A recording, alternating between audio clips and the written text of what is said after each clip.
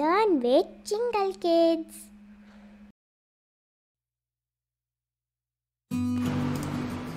Hey explorers! Welcome back to Jingle Kids, where we dive into the cool and crazy world of nature. Today, we are going to learn about some of the most amazing plants on earth. Insectivorous plants. That's right. These plants actually eat bugs. How crazy is that?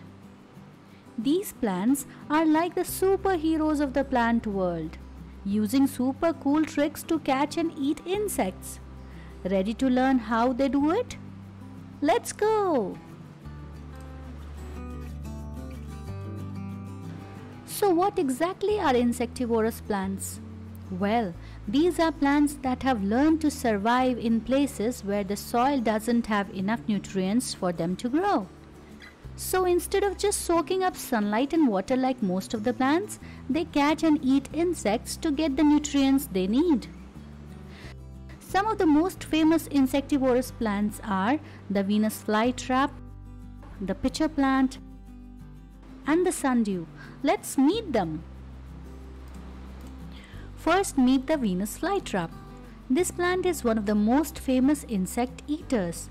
It has these cool little jaws that snap shut when something lands on them, like a bug. When an insect touches the tiny hairs inside the jaws, snap! The trap closes tight and the plant can start munching on its meal.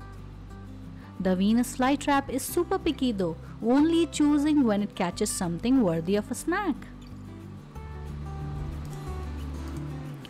Next, let's check out the pitcher plant. This plant's leaves are shaped like tall pitchers or cups, and they are filled with a slippery liquid at the bottom. Bugs are attracted to the sweet nectar on the rim, and when they land, they slip and fall into the liquid below. Once inside, it's really hard for the bugs to get out. The pitcher plant then slowly digests its meal over time. Next, we've got the sundew plant.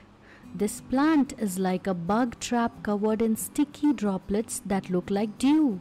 But guess what? It's not water. It's actually a gooey, sticky substance that traps insects that fly too close. Once the insect is stuck, the sundew slowly wraps its tentacles around the bug.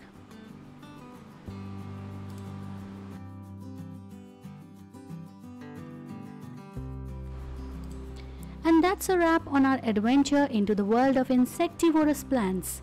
They're pretty awesome, right? So next time you see a plant, just imagine, could it be hungry for a bug? And don't forget to like and subscribe for more cool plant facts and other fun nature stories. See you next time.